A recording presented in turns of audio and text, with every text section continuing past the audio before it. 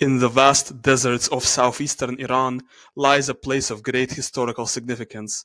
Shahr-e Sukhteh, or Burned City, is an ancient archaeological site that has fascinated researchers and archaeologists for decades. Today, we explore this remarkable city and its intriguing history, focusing on the differences between its first and second periods. The first period of Shahr-e Sukhteh dates back to approximately 3200 to 2800 BCE, before Common Era. At this time, it was a thriving urban center characterized by its sophisticated architecture and advanced urban planning. The first period inhabitants of the city genetically resembled the Neolithic Bactrians and Neolithic Iranian farmers. However, the second period of Shahr-e Sukhteh, which spanned from approximately 2800 to 2500 before Common Era, was marked by significant changes. Genetics of inhabitants living in the second period show a significant admixture from a South Asian source, which some call ancestral South Indian admixture. Geneticists often use inhabitants of Shahr-e Sukhteh from the second period as an example of Harappan or Indus Valley culture genetics. Artifacts from the second period show a shift in trade patterns. The city's connections with distant regions weakened, and the focus turned to local production. Pottery and metalwork remained essential, but there was a notable reduction in the complexity of designs. In this video, I will show you the autosomal genetic results, predicted phenotypes, and GED match results of 5 highest quality genetic samples from Shahr-e Sukhteh in the first period. And just to show you the major changes that occurred later for comparison, I will show you the GED match results of a Shahr-e Sukhteh sample from the second period. When talking about their genetics, I will use made-up names to refer to these samples. There are other samples I won't feature in this video, and it is because they are lower quality. You will still find the download links for these samples in the links which will be in the description. The names of our 5 subjects are Ali, Ahmad, Yasmin, Mohammad, and Hassan. Ali's, Ahmad's, and Mohammad's paternal haplogroup is J2A. Hassan's paternal haplogroup is L. Hassan's mitochondrial DNA is M33. Ali's mitochondrial DNA is J1. Mohammad's mitochondrial DNA is U1. Yasmin's mitochondrial DNA is T1. And Mohammad's mitochondrial DNA is R5. Now we're moving on to the genetics and phenotypes of these 5 individuals. Keep in mind that these 5 individuals, all 5 of them are from this city, and all 5 of them are from the first period of the city, which means they resemble, in terms of their genetics, they resemble BMAC, and they resemble Iranian Neolithic farmers. Now let's start with Ali. This is Ali's predicted phenotype. He's predicted to have brown color eyes, Greek-shaped nose, and black hair. All 5 are predicted to have black hair, but he's predicted to have wavy hair. He had blue eye haplotype 1, and he was heterozygous for blue eye haplotype 4. Now, BH4 is a very interesting variation because it peaks in the Mediterraneans. It's a blue eye variation that peaks in Mediterraneans. Very interesting stuff. Northern Europeans tend to not have it. For example, I don't have BH4, and I actually can't have BH4 because I have BH2. You cannot have these two together. If you have BH4, that means you don't have BH2. What's interesting about this individual is, if you look at the area that I shaded in purple, that all has to do with DRD2 gene. So he has very typical genotype in DRD2 for anybody that's not a European, and there's nothing really atypical about it except for this one variation at the end where he has AC. You can see the atypical allele there is A, and this leads to less dopamine D2 receptors, higher odds of being an alcoholic. But overall, I don't think it matters all that much because his genotype in DRD2 overall is just so typical, absolutely typical genotype. Now, in Comte-Valmet variation, he is heterozygous, which means he has intermediate level of dopamine in the brain. And in MAOA, he has got TT, which actually leads to an increase of dopamine in the brain because the MAOA enzyme that breaks down dopamine is inhibited with this genotype. He does not have the European lactose persistence mutation, and he also doesn't have the Arab lactose persistence mutation. Yes, there is actually an Arab lactose persistence mutation. There's also an African lactose persistence mutation. There's also an East Asian lactose persistence. I just got this from like Googling, and no, he does not have the Arab lactose persistence mutation. He also does not have East Asian EDAR, which is no surprise because he's not an East Asian. And if you're not an East Asian, the likelihood of you having an East Asian EDAR mutation is very, very low. So he doesn't have East Asian facial traits, and he seems to have some sociopathic tendencies based on his genotype in OXTR. Now let's move on to Ahmad. This individual is one of the darker individuals in this list. He is heterozygous for BH1 and he doesn't have any of the other variants. No BH2, no BH3, no BH4. Definitely very dark eyes. He's predicted to have dark brown eyes, black hair, snub-shaped nose, and straight hair. So you can see in this picture, I sort of found the guy, the AI generated guy. I think this looks like it's generated by AI. I found this AI generated guy that sort of matches this description, and I was like, okay, this looks like the right guy. I'm gonna use this for the video. But he could have had slightly different facial traits. Obviously, I think this boy in this image looks a little bit too South Asian. When it comes to coloring variants, he's got some light variants in SLC24A4, which seems to be very typical for these kinds of people, because this is not the first sample and this is not the last sample in this list that is getting these light variants in SLC24A4. Does not have the European no-go learner mutation in DRD2. His genotype in DRD2 once again is very super typical, actually even more typical than the previous individual. You know, I can't really say, not very extraordinary, not a no-go learner. Not schizophrenic, probably not a ADHD person either. Probably just a typical normal guy based on his genotype in DRD2. You can look at the DRD2 genotype in purple. It's going to be in purple for every one of these people. Now, when it comes to Comte's, he's a warrior in Comte's Valmet variation. However, he has reduced MAOA activity in MAOA gene, which is kind of cancelling out that warrior effect in Comte, because Comte enzyme breaks down dopamine, and MAOA enzyme also breaks down dopamine. They do the same thing, so he's a warrior in Comte, but he's a warrior in MAOA. It's kind of a little nuance. So I think overall he had probably intermediate levels of dopamine like everybody else. He does not have the European or the Arab lactose persistence mutation. None of these samples do. I'm just gonna spoil that for you. I'm actually not even going to talk about, I'm not going to mention this in the samples that follow up. Does not have East Asian EDAR, none of the other samples do either. You can just read it on the screen, I'm not going to talk about this once again. He is heterozygous for OXTR sociopathic variation, so it's possible that he might have had some sociopathic traits, but there's this other variation where he's definitely not a sociopath, no derived OXTR. Judge for yourself. I don't think he was a sociopath based on this kind of genotype, because I have similar genotype actually. Now let's move on to Yasmin. Yasmin is the only woman among those samples, and she's also very dark in color. She's predicted to have dark brown eyes, Greek shaped nose, and black hair. She's predicted to have wavy hair, also followed by curly hair, followed by straight hair, and probably not kinky hair. She does not have blue eye haplotype 1, which is very surprising, because blue eye haplotype 1, like even East Asians, even American Indians, even they often have blue eye haplotype 1, and she doesn't even have that. So she's definitely very dark in coloring. She has dark non-European skin and traits based on her genotype in SLC45A2, and she does actually have some light color variants in SLC24A4, which is a common theme you will see with all of these samples. A lot of them have light color variants somewhere in SLC24A4. When it comes to DRD2, she's got actually AG for prophenethine pro variation, which means one European no-go learner variant that sort of decreases the amount of D2 dopamine receptors. Everything else looks very typical, so this could be the typical genotype in DRD2 for like a European. Not for me, because my genotype is different, but for example, some random British person could have the same exact genotype in DRD2 as her. Pretty interesting stuff. Now let's move on to Comte. This is in blue, the blue area. She is a warrior, which means quicker dopamine reuptake, more Comte enzyme activity, and she's also GG in the MAOA gene. Also a warrior there, so definitely quicker dopamine reuptake. Both MAOA and Comte activity is high, less dopamine in the system. I don't know what the implications of this is.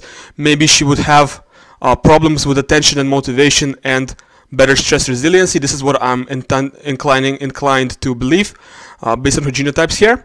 And when it comes to sociopath genes in OXTR, she does not have any of the sociopath variations. In fact, she's quite the opposite of a sociopath based on her genotype here. Definitely very empathetic. Now let's move on to Mohammad. Mohammad is predicted to have brown color eyes. Notice how it's brown instead of dark brown. That's kind of the range for these Shahr-e Sukhteh genomes. They either get predicted with brown eyes or dark brown eyes. So brown is actually pretty light for them. Getting predicted with brown eyes means you have light eyes for their standards. He's also predicted to have snub-shaped nose, and black hair. They all have black hair. All 5 samples. He's the 4th. All 5 of them have black hair. He likely has BH1. Blue eye haplotype 4 is undetermined. No blue eye haplotype 2. Blue eye haplotype 2 is the main blue eye variation that has to do with blue eyes in Europeans. For example, if you're a European, even if you don't have blue eyes, even if you have like hazel eyes or something that's not brown, you probably have blue eye haplotype 2. I have it. Everybody I'm related to has it. It's pretty much, all of us Europeans have it, but these individuals are not Europeans, so they don't have it. None of them have BH2 actually.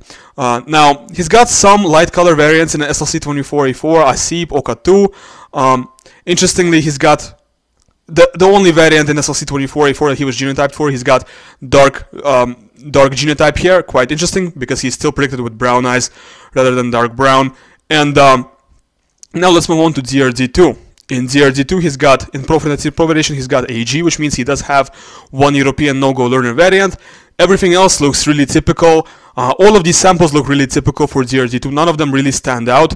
Once again, this guy's DRD2 genotype could be found somewhere in the British Isles. Some random English guy could have the same exact genotype as him. Not me, because my genotype is different, but for him, looks very typical for Europeans. When it comes to Comte, he's got... Actually, he wasn't genotyped for the main variations that I look for, which is a bummer, but I found these other variations that also have to do with dopamine reuptake, and he's got AA in Comte, which means lower pain sensitivity, and he's got GG in this variation of MAOA, which means less likely to be addicted. Interesting genotypes for sure. When it comes to OXTR, does not have the sociopath gene, probably not a sociopath. He's got one variation where he's got TT, which is kind of like sort of sociopath, but it's not a very well studied variation, and I'm not buying it. I don't think he's a sociopath based on his genotype here. Now we're moving on to the final guy, which is Hassan. He's predicted to have brown color eyes, Greek-shaped nose, and black hair. He most likely has BH1, blue eye haplotype 1, no blue eye haplotype 2, no BH4, no BH3. He's actually got some very exotic genotypes in Tir, which are kind of Mediterranean blue eye and blonde hair variants. I wasn't expecting to see that here, because I was under the impression that these variants came from Anatolian Neolithic farmers. Very interesting that he's got these genotypes here. He has a lot of genotypes that have to do with light color variants. Actually, on the screen, I wrote all of the variants he has for light eye color and hair color and skin color, everything. Color in general. Now, in terms of DRD2, it's a very unique sample, because he's got AAA in phenotype variation, which means 2 European no-go learner variants. It's a very stereotypically European genotype to have. I would say for every non-European with this genotype, you will find 40 Europeans with this genotype. It's a very stereotypical European genotype to have. Everything else looks really typical, but this one phenotype variation where he's got AA, very interesting stuff. It does decrease the amount of D2 dopamine receptors, so it could lead to traits like ADHD and other stuff, but it also leads to good things such as being a no-go learner. When it comes to Comte's Valmet variation, he is Val, I think warrior is Val. Yes, he's warrior, which means quicker reuptake of dopamine, higher Comte enzyme activity, less dopamine in the system, and he's also got TT genotype in MAOA. I misspelled that here. Oh my god. I shouldn't say that. Yeah, I shouldn't say that, but I misspelled that. It's supposed to be MAOA. So yeah, I made a typo here. But he's got reduced MAOA activity, slower reuptake of dopamine, and he's actually a warrior, which conflicts with the warrior genotype in Comte. So he's kind of got intermediate levels of dopamine based on that. I can say intermediate levels of dopamine for him. And when it comes to OXTR, it seems that he is more sociopathic than not, because he's heterozygous for this variation of OXTR sociopathy. And this is a pretty important variation. And then there's another variation where he's got lower empathy, but this is a less studied variation. But still, just judging from these results, I can assume that he's probably got sociopathic genotype in OXTR, and the main variation of OXTR that he was genotyped for as well. Based on the genotypes here, I can sort of make that imputation, if you will, because you can actually sort of impute genotype by looking at nearby genotypes. Just from watching that part, you may not be able to grasp just how different the inhabitants of the city in the first period were from those that followed. All 5 individuals shown earlier clustered together, but I will choose Yasmin to be the representative of BA1 group, or the representative of inhabitants of Shahr-e Sukhteh in its first period. Later, we will compare Yasmin's GED match results to I11459, which I choose to be the representative of Shahr-e Sukhteh inhabitants in the second period. Now, when we examine this GED match differences between Yasmin's kid versus this other kid from Shahr-e Sukhteh from the second time period, we can see instantly a big difference in terms of not even like small differences, but big differences in terms of continental stuff, like West Asia versus South Asia in India. Yasmin is clearly very West Asian. She has some South Asian admixture. There is a little bit of, you can see with Eurogenes K13, there is 20% South Asian admixture, but she's mostly West Asian. She's mostly a West Eurasian individual. Now, Shahr-e Sukhteh BA2, this individual who's actually a male, I didn't go through the trouble of giving him a name, but he is very South Asian in terms of ancestry, and even he's even scoring some Oceanian, so clearly completely different racially from Yasmin. Could this big difference be explained by some kind of Indus Valley expansion into this territory? I don't know, but the difference is very apparent to us. The first period of inhabitants of the city are very West Asian. Here with Harappa World, Yasmin is mostly scoring Baloch and Caucasian, both very West Asian categories to score, whereas this sample from Shahr-e Sukhteh, second period, same city but a different time period, you go 5 centuries further and suddenly he's 45% South Indian. Where does the South Indian come from? Here's a comparison of the same sort with PundDNA LK10. Now, of course, it would be much better if this calculator had references for BMAC and for Iranian Neolithic farmers, but this is the best we can do. So it seems like CHG is eating up a lot of the Iranian Neolithic farmer and BMAC drift that these individuals have. Shahr-e Sukhteh BA1 is closest, and Yasmin is closest to various BMAC Bactrian Margiana archaeological complex in Central Asia. But she is scoring mostly CHG here, whereas the Shahr-e Sukhteh BA2, second period Shahr-e Sukhteh, is actually mostly scoring South Indian. The biggest component that he scores is ASI, Ancestral South Indian. It's pretty crazy that in a couple of centuries, the inhabitants of this city go from, as you can see here, 19% South Asian in case of Yasmin, to 48% South Asian in the case of this BA2 second period individual who's a male. And here's a Paleolithic model. This may be harder to understand, but as you can see, Yasmin is mostly scoring Ancestral North Eurasian plus Natufian, and it seems that Caucasus hunter-gatherers and various Iranian Neolithic farmers score a mixture of Ancestral North Eurasian and Natufian with this calculator. She is only scoring 7% Ancestral South Eurasian. Now compare that with I11459 from second period Shahr-e Sukhteh, same city but a couple centuries later, and he's suddenly scoring 28% Ancestral South Eurasian, a very big change in the percentage of Indian related and South Asian related admixture. What do you think happened?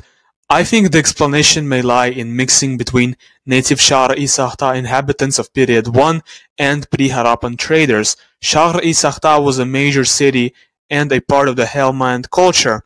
As any major city, it had trade contacts with Harappan cities. Thank you for watching until the end. The links to download the raw genomes for all of the samples featured in this video will be in the description. Also on my Google Drive, you will find all Shahr-e Sukhteh DNA samples from both first and second period. Thanks for watching. Goodbye.